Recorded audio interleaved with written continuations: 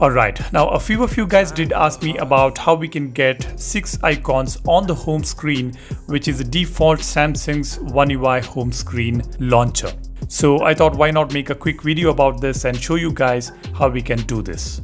I'm sure a lot of you guys would be aware of this, but for those of you who want to know how you can increase the grid size beyond the grid size allowed on the default home screen. So let's get rolling. Now when we press and hold on the home screen, we will be able to see the home screen settings here, and when I tap on home screen grid, the maximum number of grid allowed is 5 by 6, which means 5 apps in a row you can place on the home screen. Now to place another 1 or 2 applications on a single row, all we need is Home Up module, which is a module on GoodLock application.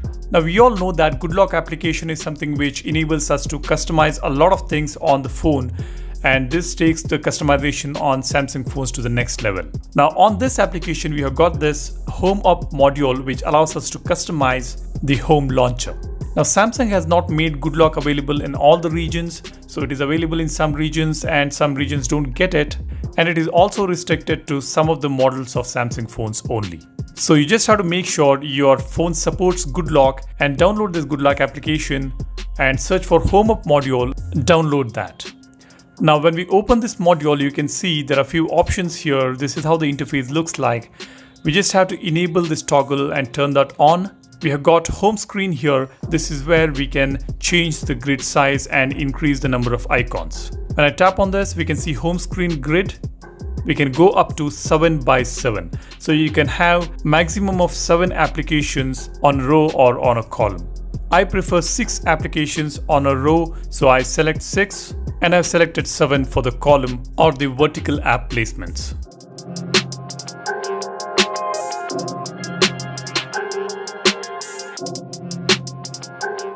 It's up to you. If you want 7 applications on a row, you can place that as well, but that makes the icons look pretty much smaller. This is how it would look like, so it's your call. Now apart from this module will allow us to customize folders as well, and then we have got Share Manager customization as well. We can enable a pop-up folder, and we can also customize the folder grid sizes here.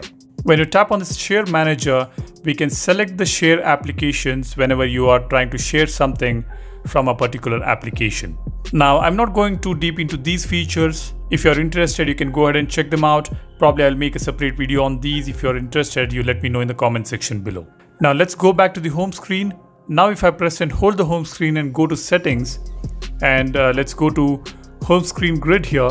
Now you can see there is another image here which shows 6 by 7 grid, which is set through the Home Up module.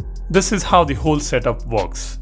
If you have any questions on this, do leave a comment, and if you find this video useful, smash that like button and subscribe to the channel if you love watching contents on Samsung Galaxy phones, Galaxy watches, Android applications, or anything related to technology.